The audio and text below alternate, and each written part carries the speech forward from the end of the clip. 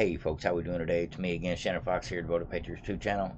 And Chris Salcedo had Tim Burchett on his show. He's one of our great representatives for the Republican Party. And he said something that I happen to have said a few times in the past in videos. And it's just a little bit of confirmation as to what is going on in Congress, why a lot of these people that you would think would vote normally on things actually dig into investigating people like Epstein. Just normal moral things that you would think these people would stand up for, stand behind, and vote for. They just seem to pee down their leg or go the opposite direction. And I believe a lot of it is due to bribery, money laundering, being compromised in one way or another, maybe even being blackmailed by the three-lettered agencies. And I've discussed that a little bit in the past. And he digs into that a little bit here. But if you will stick around to the end of the video, I will tell you what I do know about the Colorado Supreme Court ruling on Trump. And I'll explain to you why I think it was absolutely necessary for this to happen, to get to the Supreme Court, because it was inevitable anyway. The Supreme Court ruling in the state of Colorado against Trump, basically kicking him off the ballot, if you have not heard. It will be appealed to a higher court. And the higher court being the federal Supreme Court. And the federal Supreme Court has the choice to take it up or not. Now, we don't know if they will or they won't. But I do know that 25 states have already had people from 25 different states, including state representatives like the Secretary of State, try to keep Trump off the ballot. And so far, there's been, I think, 5 that realized it wasn't going to work, declared it unconstitutional, just said, no, we ain't trying that. Arizona was one of them. There's a few other states up north that I can think of, but at any rate, the point is a lot of these people that would probably make the right decisions, like going after people like Jeffrey Epstein, are forced to protect, I guess, people that are involved in things like being on the Epstein Lolita Express. So that's why I thought it was important to bring this video to you folks, just so you can get the mindset as to why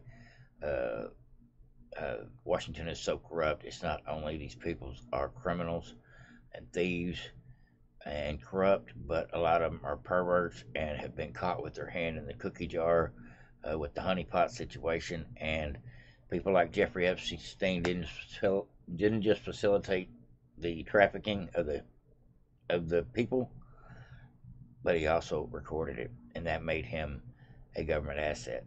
And that's what will come out in the end behind this Jeffrey Epstein stuff, that the FBI and CIA protect him still today, even in his death, because they got to protect themselves, because he was, I'm sure, one of them in so many ways, because they used him to spy on, and they used his island for their own surveillance on people that come to the island. So they were all working together, folks. That's why he had to go mysteriously Epstein himself in jail.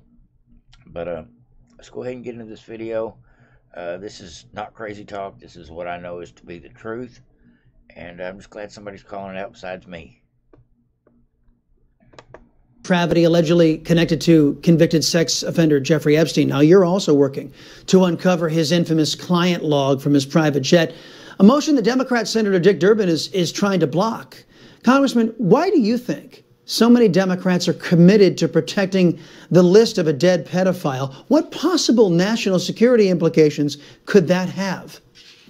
What you see in so many times, my dear friend Marsha Blackburn, I thought she was snubbed. That's why I got involved with it. She can handle her own, but when the Democrat-controlled Senate did that, I went to Chairman Comer in the Republican-controlled House, and I said, we need to fix this. This is wrong. And too many of my colleagues, I'm afraid, are compromised in this area for whatever reason. Somebody's whispered in their ear, said, hey, you don't want something to come out on something else. You better keep your mouth shut on this. And that's exactly what they've done. And it continues to go, whether it's the honeypot that the Russians used to use or something worse. I don't know, but it's clearly, you see that up and down the line. You see good conservatives vote for liberal policies, and frankly, you see some liberals occasionally that will vote for something else. So obviously, the the Congress has been compromised, and this continues on through the White House, through the Justice Department. The trash can is very deep. It's not not a swamp. It's an open sewer. Wow. Tell me what you think about that, folks. I agree with him 100%. See, this is what these politicians fail to recognize when they get in Congress and they get to dealing with lobbyists, get to go on these fundraiser parties, get to hobnobbing with people that have 100 times the amount of money they do, and people that want their vote, want them to change regulations, want them to work with other people on bills to get what these special interests want. Special interest groups, otherwise known as lobbyists, crooks, big business. So what happens is these people get in a situation where they're at these parties where they're doing things, whether it be drugs, whether it be children, whether it just be sex partners of either or sex.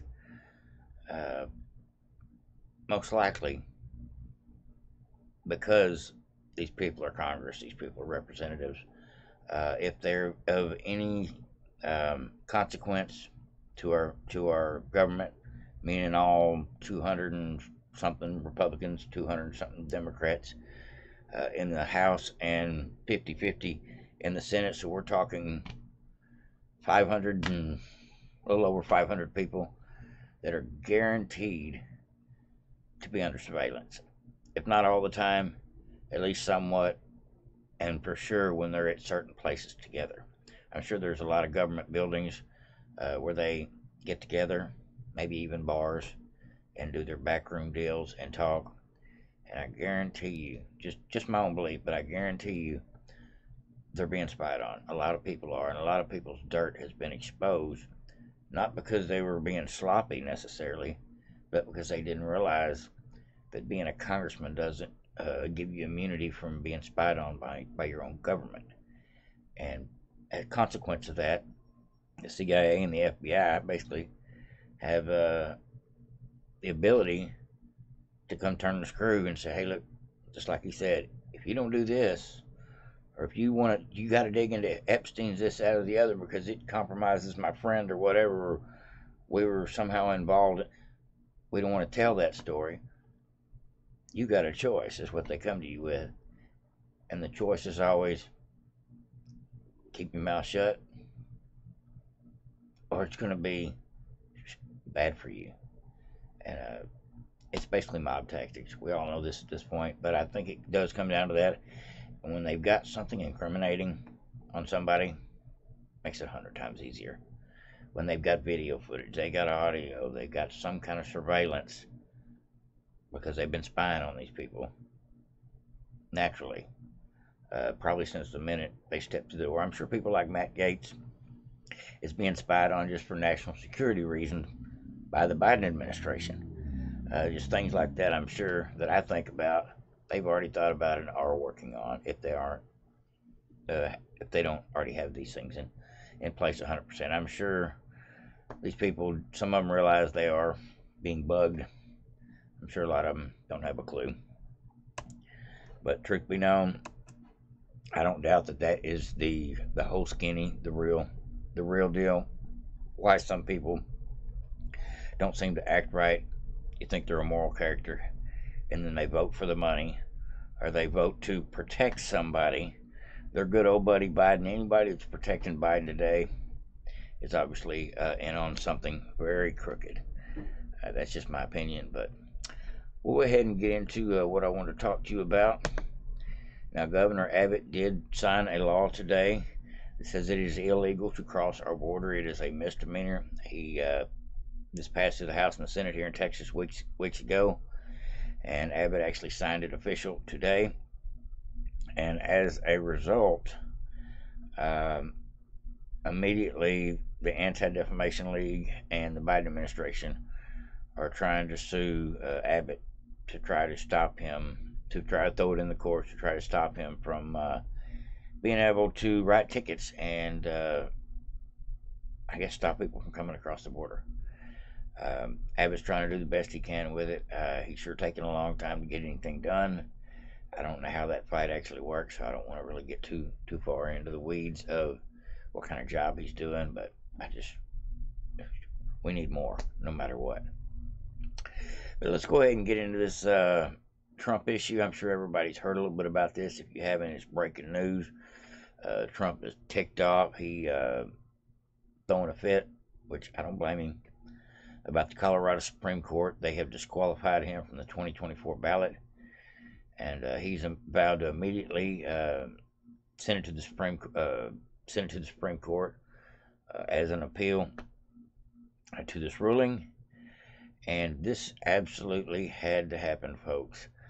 Like I said, there has been 20-something states already considered it, talked about it, threw it on the table, have these this ball into motion already. Some of them have already decided they're not going to. So I knew at one point there would be a state, if not several states, that decide, yep, Trump can't be on the ballot because he is a insurrectionist, a seditionist, whatever they want to call him. Even though there's no actual crime of that happening, there is no conviction of Trump actually having any criminal convictions of anything at this point. But because they want to call him an insurrectionist, that's good enough reason for the Colorado George Soros-funded Supreme Court to make their ruling. But I believe it will go to the Supreme Court, and they will make a ruling on it. I believe they will take the case up,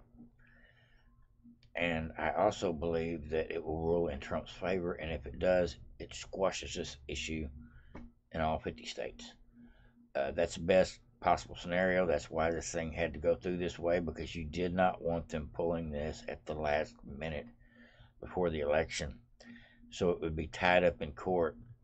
So technically, legally, Trump couldn't stop them from preventing him from being on the ballot. This actually has to be resolved before we get down the road to the primaries, which is coming up mighty quick, folks.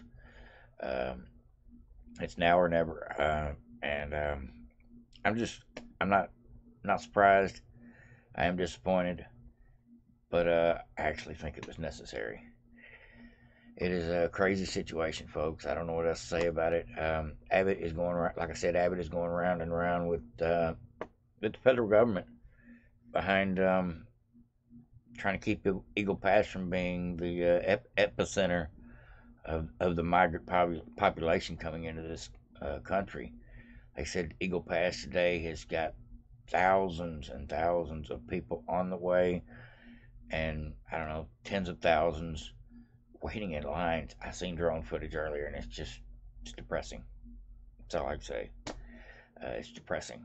It was literally a wall of people.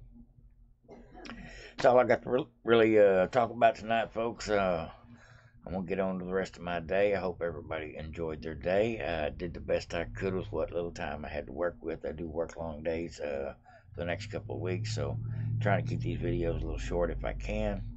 But you know me, I like to ramble on.